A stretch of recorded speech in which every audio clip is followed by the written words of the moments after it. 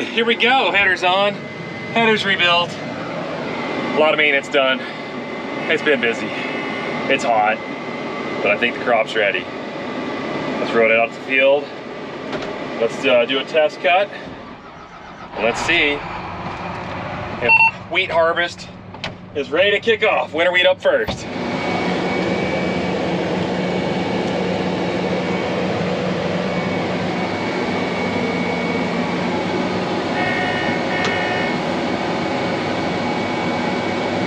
Here we go. We're combining. So this is winter wheat, and it's in a very rough field. I think my dad last year was seeding in this particular one, and he was having issues with the air drill bunching up with straw. So it's left little clumps all over, and so it's like driving over a washboard mess. But with that said, it's running about 15 bushels an acre. Less than I was hoping. I thought this would be in the 20s. So it's a little disappointing, but it's better than the peas. So that's encouraging. And I don't have to cut as low as the peas. I believe I've got this header dialed in. That new cutter bar is amazing. I can go up to like 6.5 miles an hour and it still cuts it off nice and clean. But I did bend one guard already, so that's depressing. But things are moving along. Dad's combine's having a little bit of issues, so he's getting that figured out. He'll be back here shortly. But let's get her going. I've got like 15 acres harvested of the winter wheat. We got about 1,500 to go. Stay with me. I think it's time we do a moisture check. This is a portable moisture sensor. It'll give me a very accurate reading. And then I can use this to calibrate the combine's moisture sensor so that it's in tune. And then we get a better instant reading as I'm in here in the seat. But I have not calibrated this combine since we got out of peas. So let's go get some samples, find out what it is, and then put it in the combine.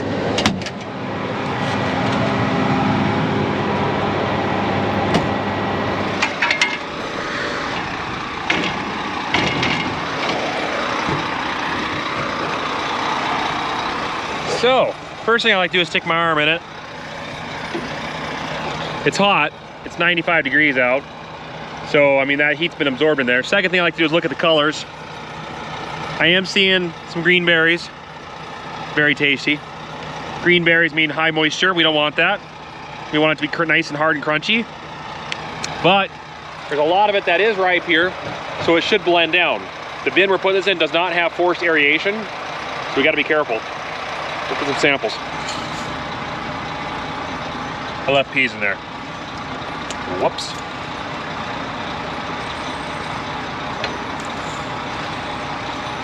Hard red winter. That's exactly what I want right there. And test. Testing.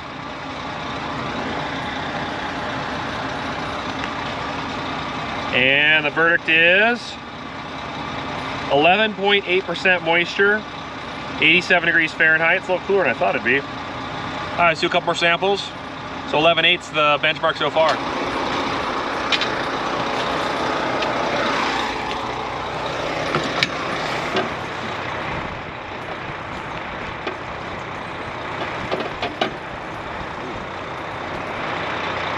$12.2. Got a little wetter.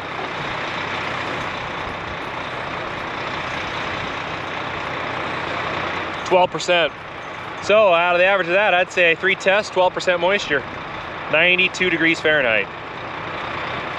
All right, well, it's ready. I wouldn't mind it being a little bit drier, but let's keep combining. This will go in the bin. It'll be okay. It'll cool down. On the bright side, we are cutting winter wheat. On the bad side, it is hot outside. Oh my goodness. It is brutal. Dusty, dirty, icky. Yeah, I just spent 2 hours and I didn't get it on camera because, well, it was just not very fun to record if I wanted to. Trying to diagnose a problem with my dad's combine. He kept blowing fuses and his GPS wouldn't work, and his moisture sensor and his flow sensor and his positioning sensor for his steer axle and a few other things were not working. So we were trying to diagnose him that, and he's been having some problems along. Well, it just kept popping fuses and going through all the harness and everything. We found it. That's all that matters, I think. Well, I should say we found it. I'm pretty sure we got it figured out. There was a wire that got pinched up above on the grain tank that was rubbing on metal, and I think it was shorting out right there, because that makes logical sense, you know, when the wire is cut and shorting out. But Dad's back out cutting. Nick's been cutting for a little bit, and the truck's full, so let's grab the other truck.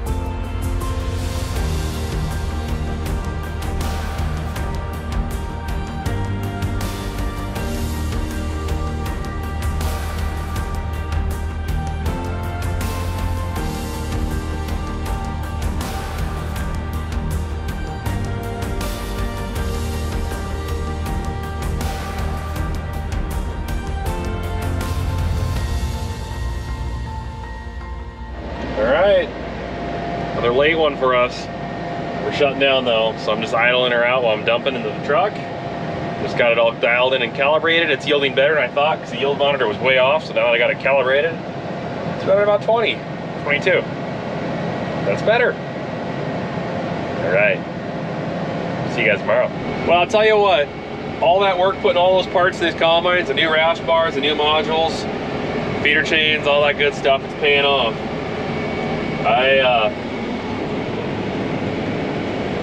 My loss indicators are about nothing, and my sample is excellent. So this is great. This combine's running really good. I'm very happy with the outcome. So I hope it stays this way the whole season. You know, new parts definitely have sharper edges, so threshing is easier as stuff gets a little worn, a little more rounded. Metal gets slowly eroded off surfaces. You lose some of that threshing ability, but overall, it was long overdue, and it's just gonna make this year a little bit less of a hassle fighting this. If I had an automation combine setup like a 250 series, it would configure a lot of this way farther and more advanced than I ever could, and it'd be able to match the crop settings. But at least new iron can make up for the lack of adjusting skills. So I'm happy, we're good. If you look closely right here, we're harvesting Montana. I'm right there. Dad's over on this side. This is Montana field, we call it. It just so happened to be a field that's shaped like Montana. There's outcroppings, so there's ground over here that's no good, you can't farm it, and the way it just kind of curves in and out looks like Montana. And it's running an average of 22 bushels an acre now. I got the whole system calibrated correctly, so that's good. We're moving right along. I am also very full. Oh boy. Okay. There's gonna be grain coming off here soon. Oh yeah. It's nice having an egg cam up there. You can get a good idea of how full you really are. So a combine harvester, that's what I'm in right now. Absolute marvel of a machine. Amazing how they've come over the years. And they're just, every year, it seems like a new advancement comes out in them. Don't mind the trickle of weed over here. It's for the birds. The purpose of a combine, obviously, is to reap the seeds. To remove the seeds from the plants so you can take them and then use them for milling and turn them into bread and cereals and whatever else, you know, you're making. Hummus, if it's chickpeas, corn, you know, cornstarch, there's all kinds of stuff. So with that said, there's also other purposes of these combines that they're doing right now that you don't realize. They're spreading the material. So there's a lot of plant material that's consumed by the combine to get access to those seeds. Well, you've got to be able to disperse that properly on the ground, otherwise it's going to get in the way when you come to seed the next year, and you want it to decay properly. So there's a chopper in the back that's actually, the purpose is to mulch up and destroy and make fine particles of the plant material that's not the seeds. And then there's spreaders in the back that then spread that out across the width of the header, which is 45 feet in this circumstance. So with all that said, these combines do quite a bit. It's pretty amazing. They're fun to run too. They're not as fun to work on though. There's a lot of gear, a lot of wrenching, and that's just the reality of it. Now, if you're harvesting corn and you don't have a header that's dragging the ground, there's a lot less wrenching. If you're harvesting really nice wheat that's tall, there's a lot less wrenching. But we live in an area where there's a lot of wrenching because rocks, they like to break stuff.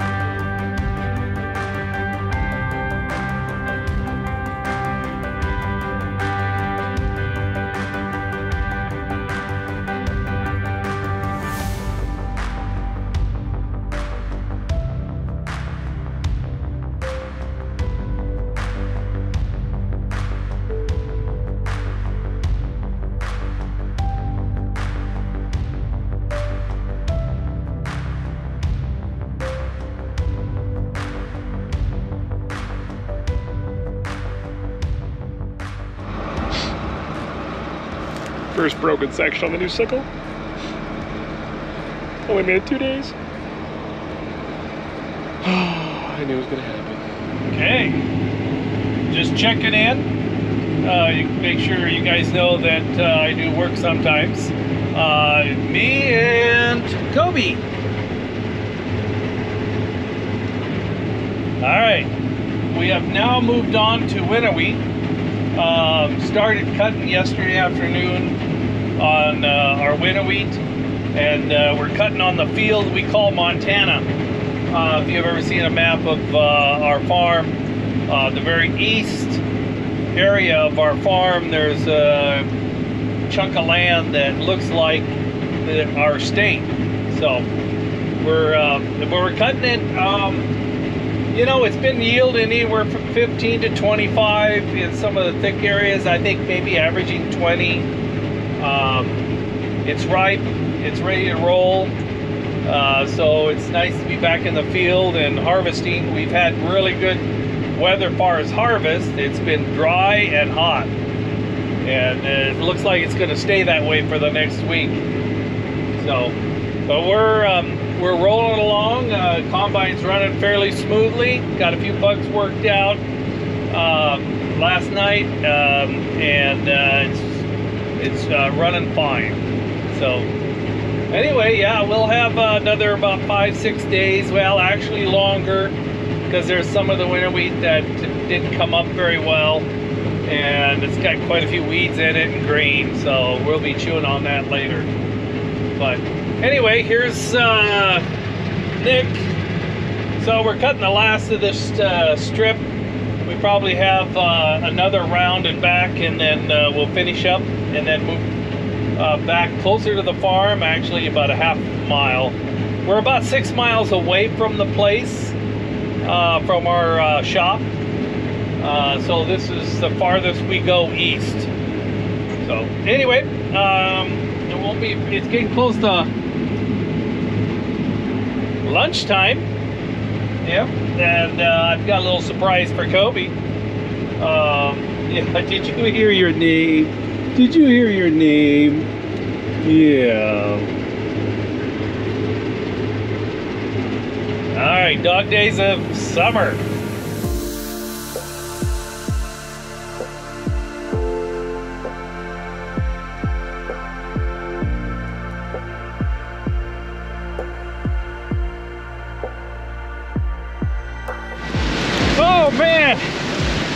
There's like a freak storm right now.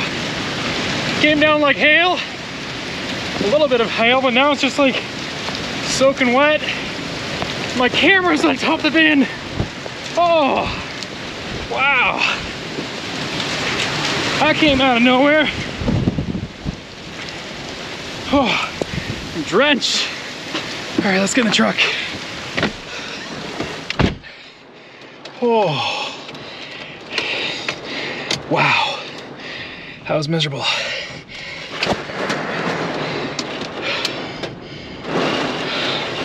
Didn't think it was gonna rain today.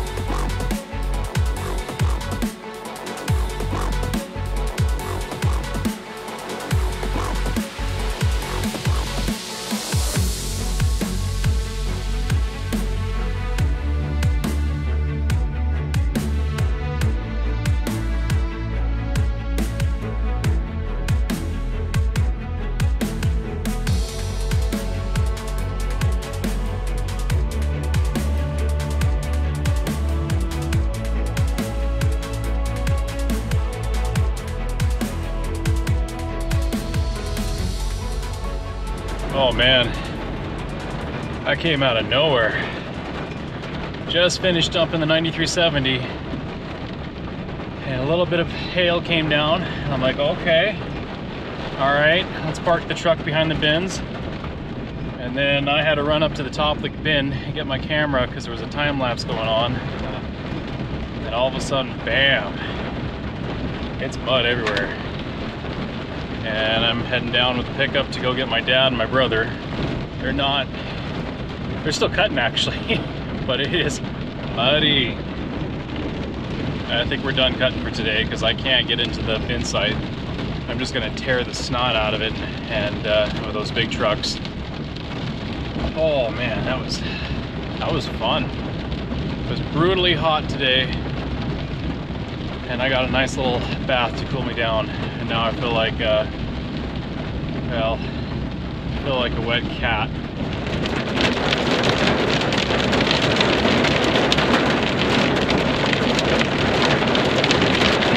Well, we are shutting down. Big thunderstorm just clipping us.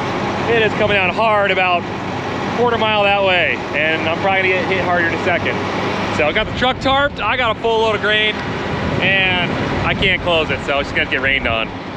Dad's coming over his, a little bit of lightning, maybe some hail, but we're gonna have to shut down harvest for a little bit. So that's okay. Leg arm's coming to pick us up. Oh yeah, here it comes.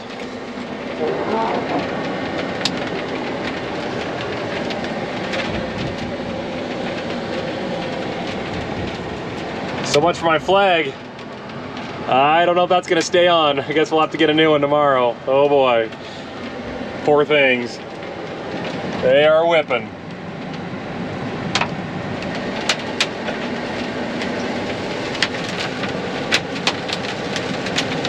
A little bit of pea hail coming down.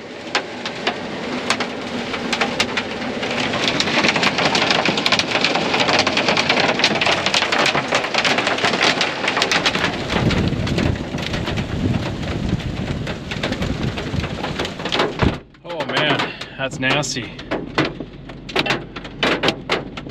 Oh, hail.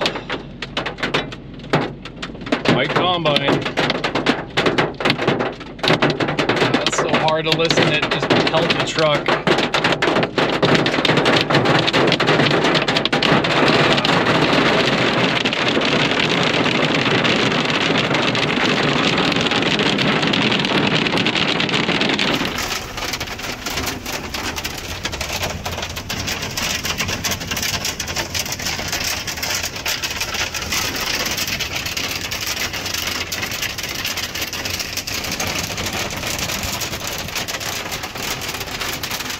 Oh boy.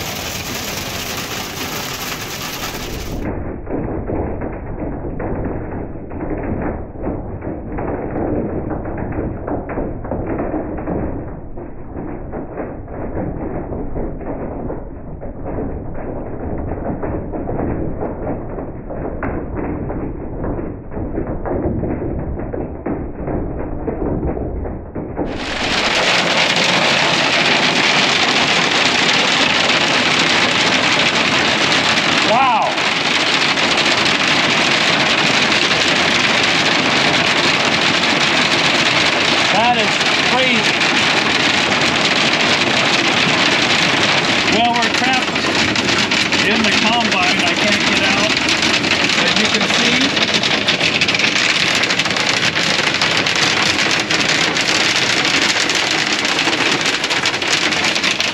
there's a little bit of hail. So far it's not bad, but the wind's blowing up to about 40 miles an hour and raining. So we're going to have to wait till it finally gets done.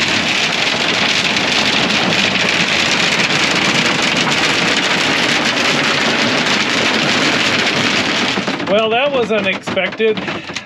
Yesterday there was no chance of rain. Then they said 20% this afternoon and 40 tonight.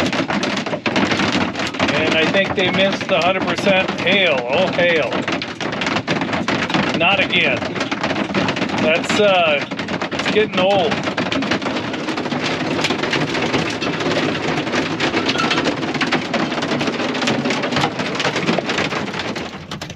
Smells good. Smells very fresh. Mixture of fresh wheat harvest, a little bit of water, and some ice. I hope this didn't hail the rest of our crops. I think it went over a chunk of it. Third hail on this land. Third hail of the year. There's a lot up north that hasn't seen hail yet, and this just went over it. We'll know more soon. I guess we did get insurance on some of that. Wow. What a year. What a year. I'm gonna have to learn to adjust my combine. I think my sieves must be open too much. Oh, I know it'll end sometime. Just isn't doing it yet. All right. Okay, we'll catch you on a drier day. All right, it's done. Let's go see what's happening out here. Lagarm's brought the pickup, so he's waiting for us. Old Glory survived. That's good. That's really good.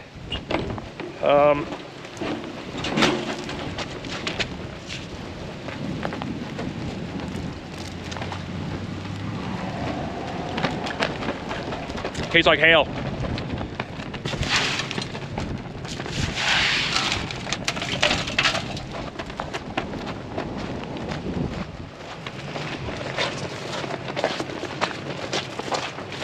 One of the weirdest sensations after a thunderstorm like this, the hail coming down, is you get a gust of hot air that hits you and immediately freezing cold air. Let's take a look at our hopper here.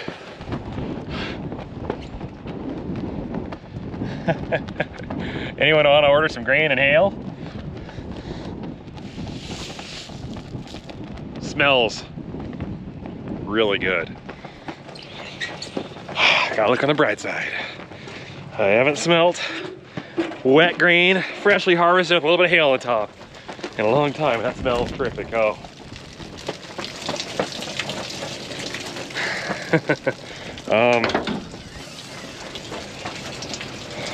There's gonna be a bunch of water in that gearbox. There's grain in here, but I think it's most water out.